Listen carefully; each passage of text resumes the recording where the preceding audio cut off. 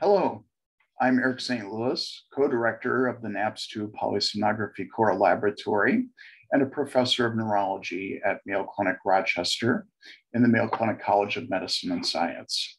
Today, I'm going to briefly address you about how we diagnose REM sleep behavior disorder.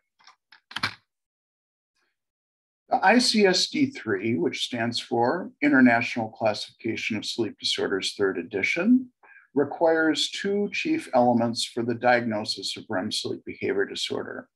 These include a clinical feature of dream enactment, that is complex vocal and or motor behaviors which are often violent and involve screaming, shouting, arm flailing, punching, or kicking, but may also involve nonviolent behaviors that appear purposeful and mirror the content of a dream.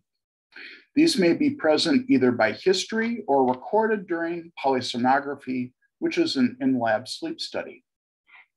The second necessary part for diagnosis of REM sleep behavior disorder is the presence of REM sleep atonia loss. REM sleep atonia is the normal state of paralysis during REM sleep. So REM sleep without atonia, or REM sleep atonia loss, is the quality of increased muscle activity during REM sleep, which may be measurable and quantified.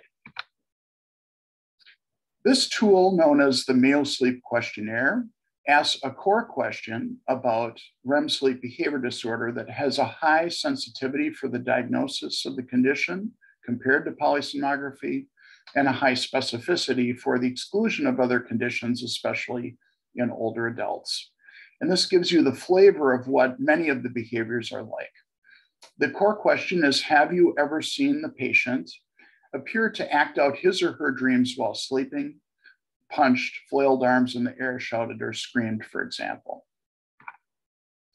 Here I will show you now, recorded from an in-lab polysomnogram, an older man with typical manifestations of severe textbook REM sleep behavior disorder with violent sleep, vocal, and motor behaviors.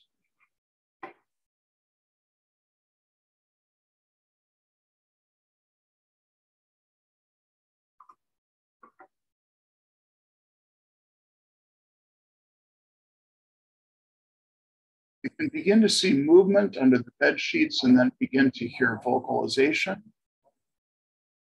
uttering, some agitation evident in the speech. Notice that the eyes remain closed, so the patient is asleep despite the very violent movements, even landing a punch on the bed, and throws a final punch. This is an older recording, but still shows a prototypical and rather dramatic case of REM sleep behavior disorder. Not all cases are so obvious or violent as this one. In terms of the polysomnogram muscle activity qualities, known as REM sleep without atonia, or RISWA for short, there are three main types. There is phasic muscle activity, which are bursts of muscle activity with the measurable voltage, which is the height of the activity, as well as the duration, which is the width of the activity. There's also tonic muscle activity, which is a more graded increase of the muscle activity voltage background, or any muscle activity, which could be either one of these or both at the same time. This activity is tabulated by established scoring criteria and then divided all of the positive activity over the total REM sleep time to yield a percentage or density of abnormal muscle activity, which has proven to be very helpful for diagnosis, in that REM sleep behavior disorder patients have a lot of this activity, whereas normal controls have typically very little. Here shown in the top pane is a typical example of REM sleep behavior disorder with profound REM sleep without atonia, as shown by the red arrows. Here is mostly bursts of phasic muscle activity, shown in the red arrows. By contrast, in the upper pane, you see the blue arrow pointing out the chin muscle activity, which is very limited. So sometimes you can see this is very patchy and spread out between different sides of the body and different limbs. The four muscle channels are recorded from the legs and the arms from each one independently. By contrast, on the bottom, you see normal REM sleep atonia or paralysis with barely any registerable muscle activity seen. And here, the examples clearly illustrate the distinction between the normal state and the patient with REM sleep behavior disorder.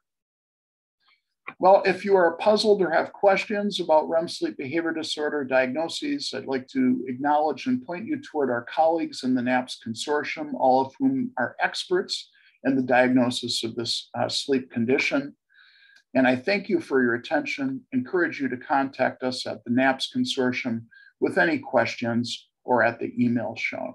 And thank you very much for your attention.